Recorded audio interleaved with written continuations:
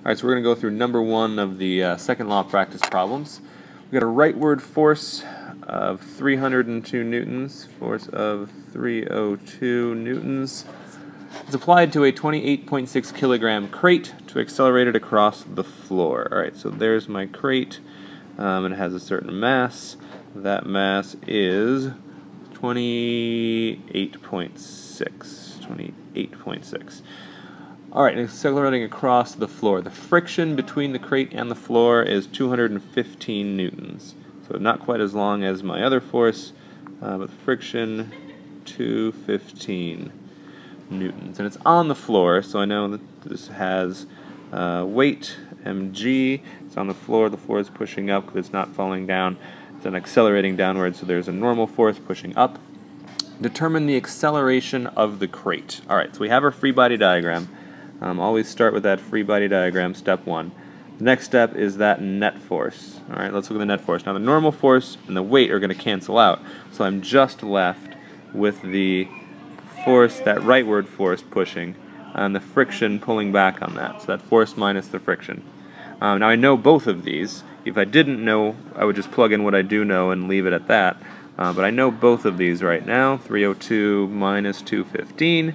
That leaves me with a grand total of 87 newtons for that net force on the block. Alright, but I want to find the acceleration, not the net force. So last step, that net force, Newton's second law, says that's equal to the mass and how much it's accelerating.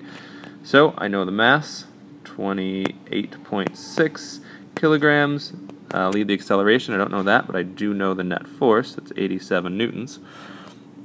Divide both sides by 28.6 kilograms, 28.6 kilograms, and I get a grand total of 3.04 meters per second of acceleration.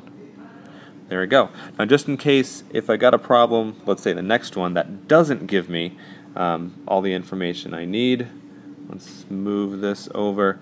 Let's say for number 2, I want to set this one up as a bonus if you're watching this. As we're doing a football workout, 2 linemen are pushing the coach on a sled. Alright, so I don't care if it's a coach on a sled or whatever it is.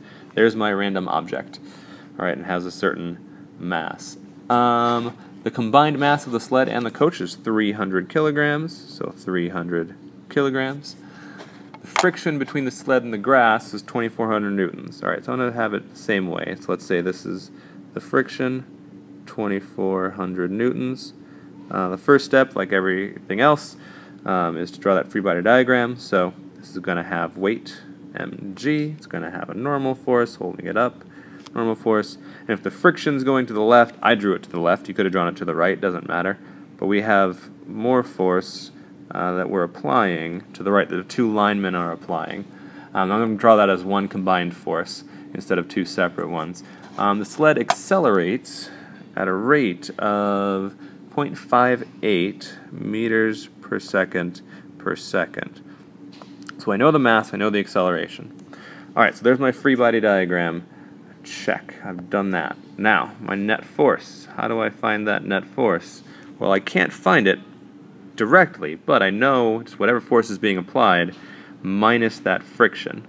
Alright, and now for us, that's going to be F minus 2,400, but I can't get any farther. But that's okay. That's my net force. Alright, so that's step 2. Alright, check. Got my net force is whatever force is being applied minus 2,400 newtons.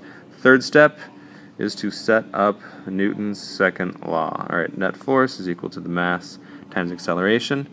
Now, I know the mass. Check. I know the acceleration.